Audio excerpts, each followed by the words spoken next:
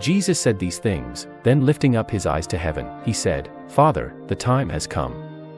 Glorify your Son, that your Son may also glorify you, even as you gave him authority over all flesh, so he will give eternal life to all whom you have given him. This is eternal life, that they should know you, the only true God, and him whom you sent, Jesus Christ. I glorified you on the earth. I have accomplished the work which you have given me to do. Now, Father, glorify me with your own self with the glory which I had with you before the world existed.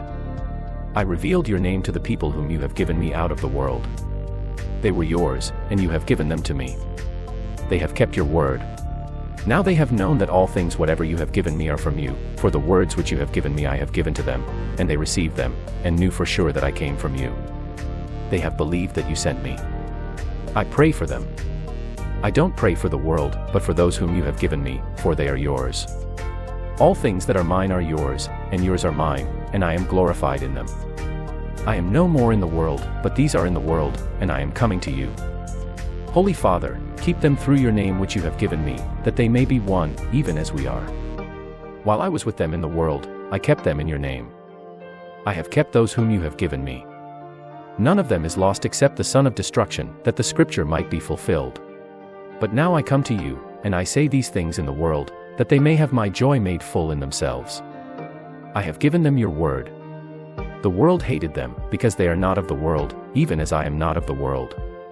I pray not that you would take them from the world, but that you would keep them from the evil one. They are not of the world even as I am not of the world. Sanctify them in your truth. Your word is truth.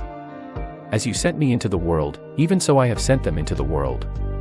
For their sakes I sanctify myself, that they themselves also may be sanctified in truth.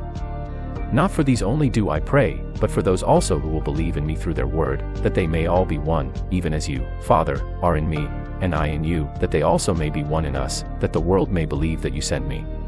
The glory which you have given me, I have given to them, that they may be one, even as we are one, I in them, and you in me, that they may be perfected into one, that the world may know that you sent me and loved them, even as you loved me. Father, I desire that they also whom you have given me be with me where I am, that they may see my glory, which you have given me, for you loved me before the foundation of the world. Righteous Father, the world hasn't known you, but I knew you, and these knew that you sent me. I made known to them your name, and will make it known, that the love with which you loved me may be in them, and I in them.